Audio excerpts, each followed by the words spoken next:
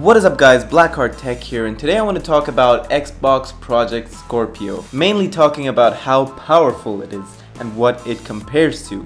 So the Xbox Project Scorpio has been announced and it is going to release sometime around the holidays in 2017. Now let's talk about how strong it is.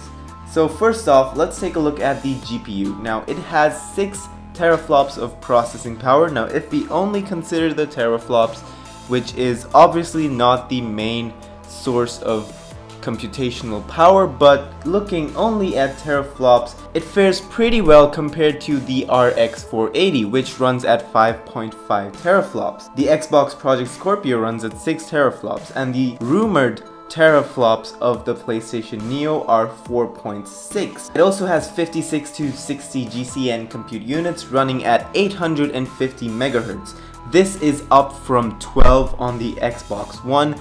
12 on the Xbox One also ran at around 830 to 850 MHz, and the PlayStation 4 Neo is set to have 36 GCN compute units running at 911 MHz, so it's quite a bit faster than the PlayStation 4 Neo.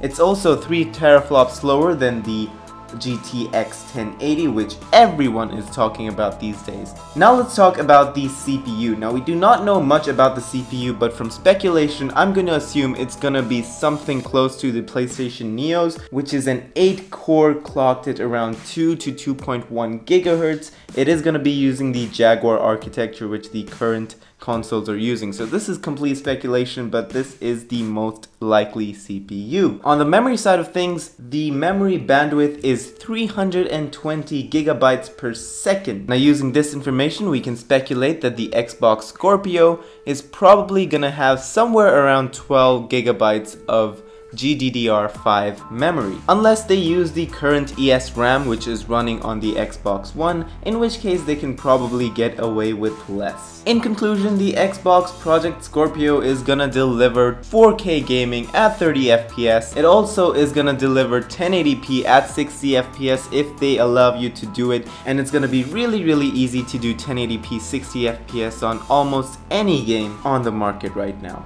The GPU power would be somewhere between the R9 390X and the GTX Titan X. So I hope you guys enjoyed this video. If you did, be sure to leave a like, it helps me out quite a lot. Subscribe to this channel, and also leave a comment down below on how you think the Xbox Project Scorpio could change gaming and your opinions on the Xbox Project Scorpio if you will be picking one up. I definitely want to know.